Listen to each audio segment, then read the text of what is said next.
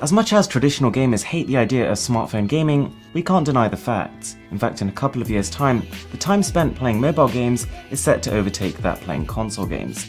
So in this video we're going to take a look at the top 7 smartphones for gaming in 2017. Number 1 is the iPhone X, and with the brand new A11 Bionic chip inside of it, it is about 40% faster than the iPhone 7, which is even today still one of the fastest phones for gaming. On top of that, we've got a brand new 5.8-inch Super Retina HD display, which is not only by far the highest resolution display ever seen on an iPhone, but it also supports the brand new True Tone color standard. Now, one other thing to bear in mind is that iPhone displays support 3D touch, which hasn't been a revolutionary feature, but can still be pretty fun. Say for example you're playing a racing game, on a standard Android device you'll be able to control left and right. But with an iPhone with 3D touch, you can not only do left and right, but also control the strength of your turns by exerting different amounts of pressure. Also, Apple has actually built the iPhone X from the ground up to work with augmented reality. The sensors on the cameras on the rear have been calibrated much more effectively, which supposedly allows for more immersive experience, but only time will tell on that one. Number 2, we have the OnePlus 5. And I'd say for a good majority of the people who want to use an Android phone and who want to game, this is the phone for you. It ticks every single box. Not only is it $450, so about 2/3 of the price of most flagship Android phones, but it's got everything. We've got a 5.5-inch AMOLED display with a resolution of 1920 by 1080, which makes a lot of sense for gaming for 2 reasons. Not only is it less than Quad HD, which means there are less pixels to push and your frame rates can be higher, and also there can be more things going on screen without the phone slowing down. But also, a 1920 by 1080p resolution implies that you have a 16:9 ratio, which in the current state of Android gaming, where 18:9 isn't really supported very well, makes a lot more sense. If you play the same games on your S8 or your Note 8, which have those stretched screen dimensions, all you get is these ugly black bars on the side. But also, there's the simple fact that even months after its launch, the OnePlus 5 is pretty much the fastest Android phone on the planet.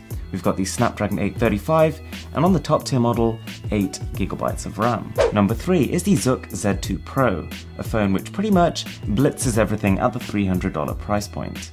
We've got the Snapdragon 820, which yes is a chip from last year, but at the same time don't forget, it's a chip last year from phones costing twice as much.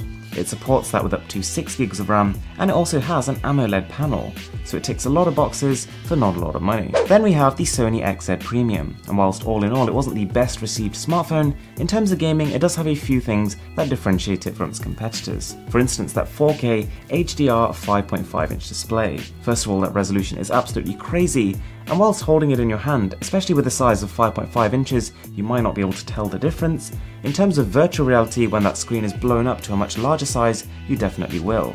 Also, the HDR aspect means you get much deeper blacks, much brighter whites, and therefore just an overall more impressive image. Also with the Sony, because it's a Sony phone, you get PlayStation Remote Play. So if you have a PlayStation 4, then natively on the phone, you can stream games from it to the device. Now, quite possibly the one you are least likely to have heard of on the list, the Lenovo P2, and at just $200, it has got some crazy specifications. We've got 3GB of RAM, the Snapdragon 625, which is an upper mid-range chipset, and still an AMOLED display. And there's more, because it also has a 5100 mAh battery, which is enough to power it through a good 2 days of heavy usage. Now, the camera has been compromised on the phone, but from a pure gaming perspective, for the purposes of this video, it's a great investment. By the company Xiaomi, we then have the Mi 6, which actually draws a lot of parallels to the OnePlus 5. Both have the Snapdragon 835, whilst the Mi 6 has 6GB of RAM, the upper end OnePlus 5 has 8. Having said that, in terms of gaming, that basically makes no difference,